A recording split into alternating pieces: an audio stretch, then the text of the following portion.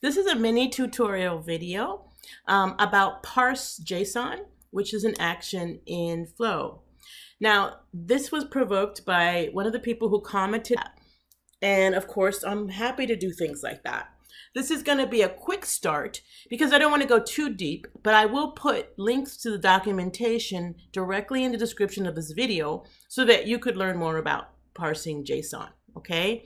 Simply, the word parse should be taken literally. It really means, the word parse means to break apart in some specific fashion, right? Some of you that have uploaded files, maybe opened from Excel, a CSV or a comma delimited file, sometimes Excel will prompt you, how should I parse this? And that's all it means. How do I take this big blob of information and parse it in some logical way that you can use, right?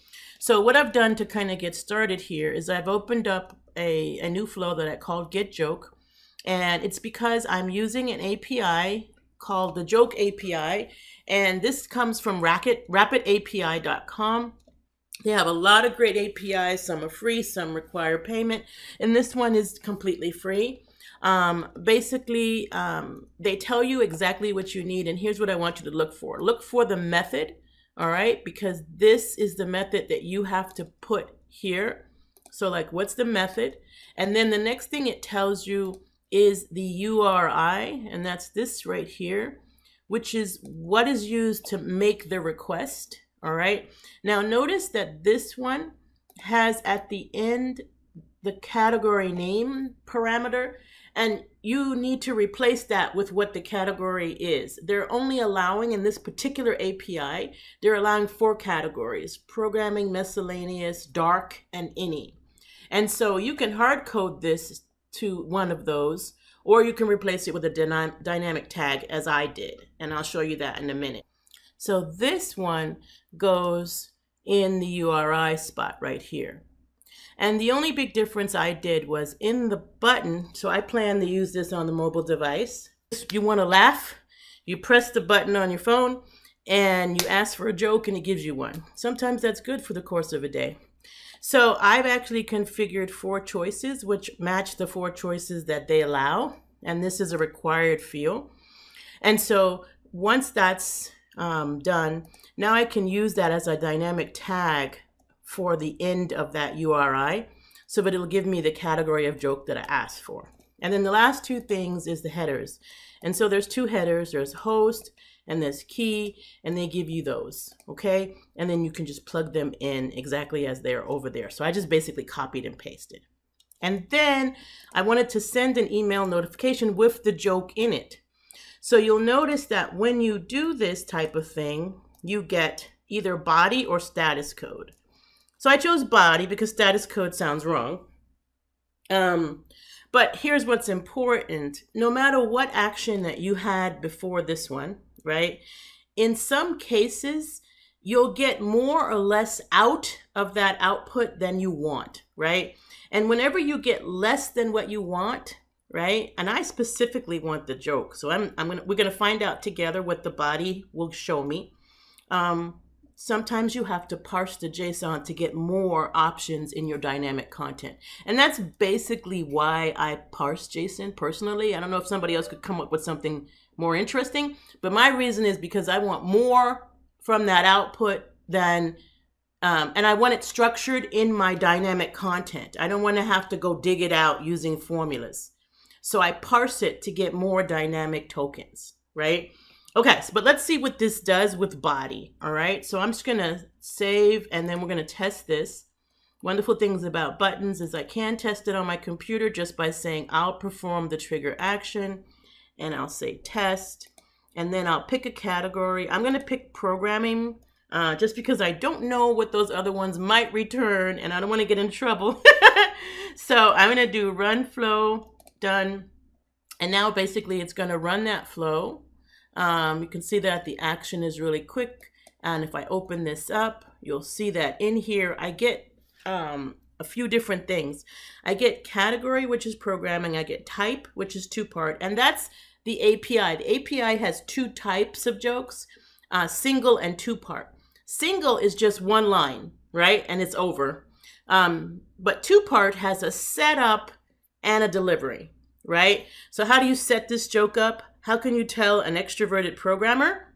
That's the setup. And then delivery is the answer. Basically, what is the, I guess, the line that you want to make people laugh with?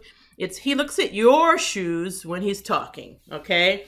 So, as opposed to looking at his own. Yeah, cute. So that's a joke, right?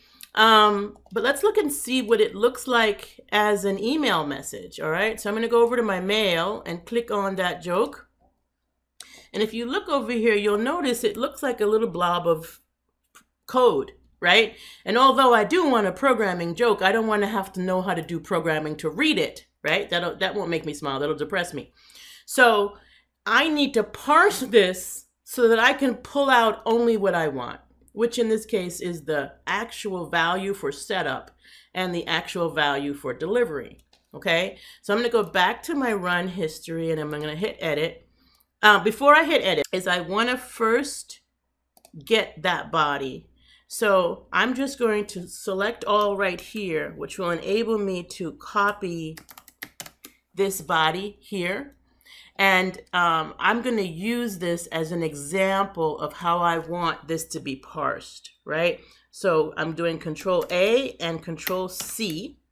And now I'm going to edit this and add a new action called Parse JSON. Now, Parse JSON sits inside of our data operations. So we have many operations in data operations, and Parse JSON is just one of them. And then I'm going to put the body, so I still need this body, but I'm going to put it inside the content for Parse JSON. That tells it what to parse. And then I'm going to give it a sample payload. That's an awfully fancy word, but it wants to generate a schema so that it knows how to format the data, how to parse it. So I'm going to click on this and paste that sample from the HTTP output. And this is exactly how I want to parse it, right? And what's interesting here is that it's looking at the real text to see, okay, is this a string or is it a number? So basically, after it parses this, we should see category as string, type as string, setup as string, delivery as string, but ID as integer, right?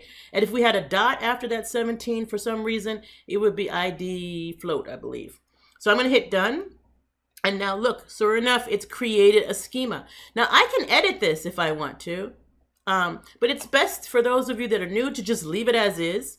What I will do sometimes with my Parse JSON is I will actually edit my payload, which means that before I paste in here, I might remove anything I don't need. I might roll up things I don't need and so forth. And I'll give you a link to a great blog that John Liu did on this as well in the description.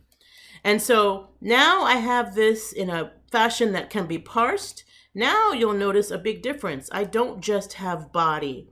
Now I have the action Parse JSON. If you can look at the difference on the right here, the HTTP only has these two things right here, but the Parse JSON actually picked up each of those things and their data type, okay? So I really want this email message to say setup, right? And then dash delivery. Okay, so now I'm going to save this. And in real life, I would probably make this a push notification. So I would have used notification push. That way on my phone, I could press the button, tell it what category, and then it would send me a push notification right away, right on my phone screen with the joke.